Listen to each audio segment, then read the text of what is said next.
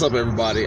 I'm actually going to start off today doing something a tad bit different, but I want to start off with thanking my donors for helping me grow, helping me get this content out every day with your donations.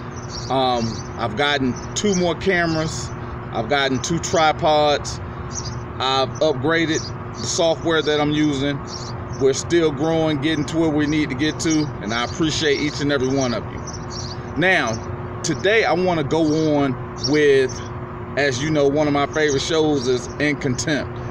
And this week they had a thing where they were talking about police officers and their interrogations and how to make sure that the interrogation itself was conducted in a constitutional manner.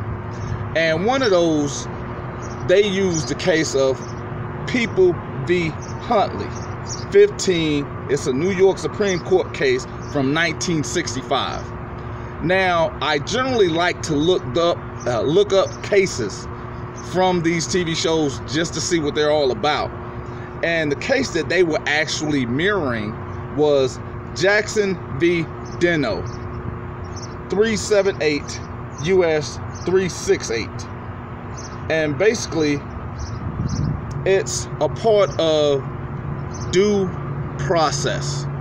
Whenever they violate due process, again, it violates their fiduciary duty. And when they violate their fiduciary duty, it is a federal law violation. So they are also liable. So even whenever they're asking for a confession, even whenever they are going in and asking a whole bunch of unnecessary questions that are or can be construed as leading questions, which they're soliciting something for or to complete their investigation.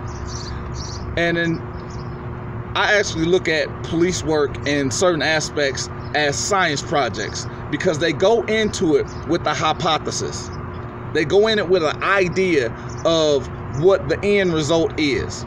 And then what they do, they go and piece together evidence or things that they believe are evidence and create their solution. Now, is it proven? When you look at the fact that 67% of all death row inmates that have been released, they've been released from faulty police work, where they're not looking for criminals. They're looking to close the case.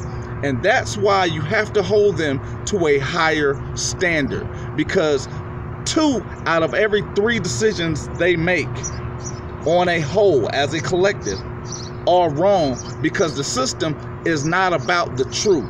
It's about money. And even when you weren't sitting there and you're talking to them, it is very important to exercise your right to remain silent. If they don't have a reason to be there, they cannot give any lawful commands or lawful orders, which they love to use. I'm giving you a lawful order. What makes it lawful if you have no reason to be there? And I don't know is not sufficient for probable cause or to getting a warrant or to getting anything. You do not have to follow those instructions and believe they are lawful just because they said they are. Because what it then becomes is a show of authority stop, which is a breach of their fiduciary duty, because a show of authority stop is a 4th Amendment violation. So keeping that in mind, even interrogations can be examined through Jackson v. Deno. So keep that in mind. And always, if you don't know, shut up. Exercise your right to remain silent, because they will twist it and use it against you. Until next time.